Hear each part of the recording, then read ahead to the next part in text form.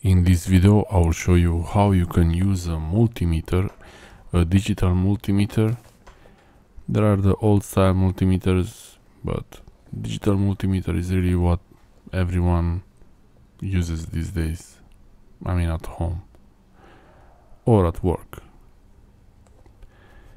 The most important function in a digital multimeter is the continuity function and then the diode function, to check if the diode is working properly, allowing current to flow one way and stopping it the other way, checking the resistance basically.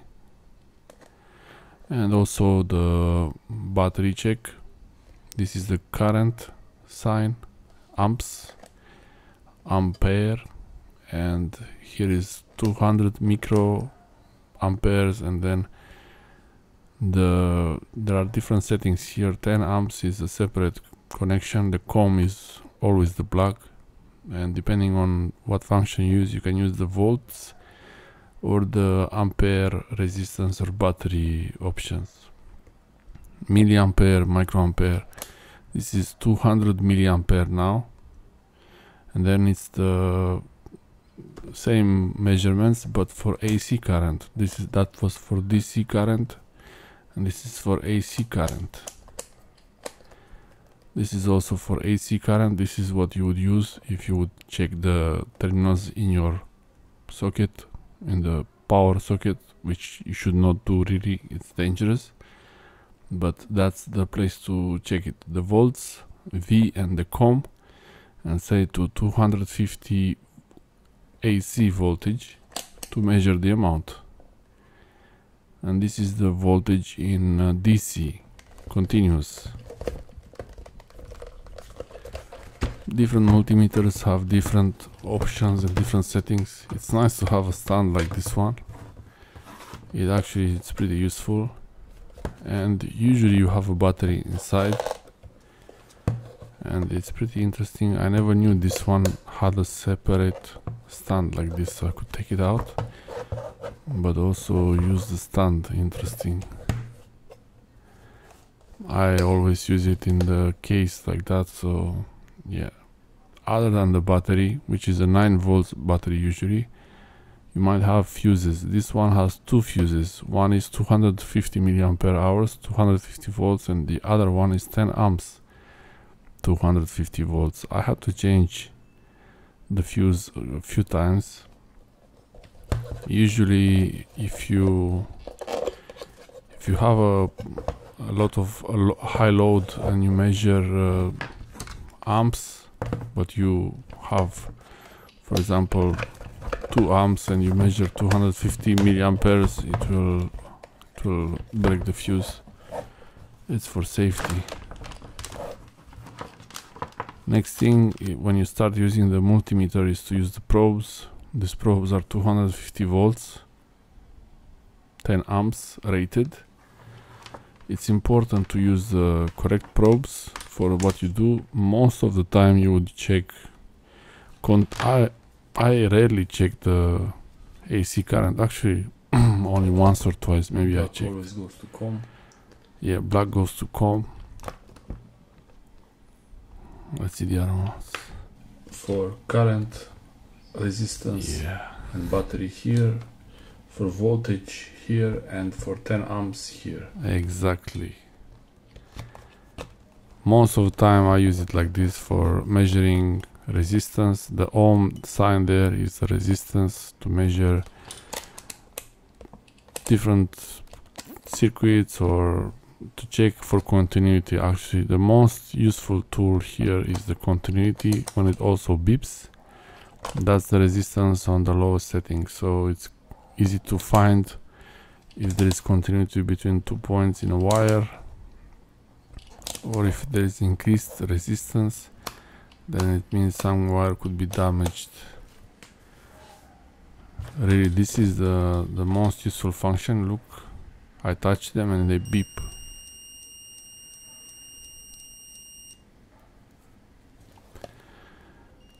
Yeah, this is a continuity test. It's really nothing special about it. but it's especially because it beeps, it's a quick way to check for things. Also, you could check the resistance of things. For example, here I check one battery. You would normally check a resistor, or if there is a specification for a part, a resistor. Voltage. And this is the voltage here for battery mode, 1.29. It's pretty good for, these are 1.2 volts rechargeable batteries from IKEA. This one needs to be charged. This one needs to be charged. Yeah, I just took it out from clock, changed the battery. So it's a nice way to check which batteries need to be charging, and if you have some alkaline batteries that you're not sure if they're still good, you can check them with this mode. On the highest impedance, the ohms, the resistance, you can actually check your own resistance, the resistance between your fingers. You see, I touched the probes with my fingers, and the numbers there, they mean that's the resistance between my fingers. It's very high value there. 20 mega ohms. 20 mega ohms. Not kilo ohms, mega ohms. That's a lot of ohms. You would only see this on the 20 mega ohms, maybe 2K, 2 mega. Yeah, you would see here on 2 mega because it's under 2. When it goes under 2, you would see the number. The closer the probes are on the finger, the lower the number, basically. And here I check the battery, but I forgot to switch it to voltage. So if you want to check the voltage, you have to switch to the voltage side. Different multimeters have different settings, but a lot of them, they really have things in common. This system where you have to change the probe from volts to ohms, it's for safety, so that you don't blow the fuse. I mean, this is what could make the fuse break, but it's okay. You can just replace the fuse and nothing bad really happens. Yeah, this is a good battery. I mean, okay, it's pretty good. Here I got a bit confused. I didn't know which one was the bad one, so I checked it again, and it's the bad battery. So it goes to a recharging bin. That's all. I hope you can use a multimeter mostly for resistance and to check the voltage for things around. Small voltages, try not to use it on the AC power because it's dangerous at high voltage power. But for batteries and small circuits, to check if a cable or wire is working, the continuity test works great for this. In the car, check the battery voltage of the car. Thanks for watching. Hope you like this video and watch the next one.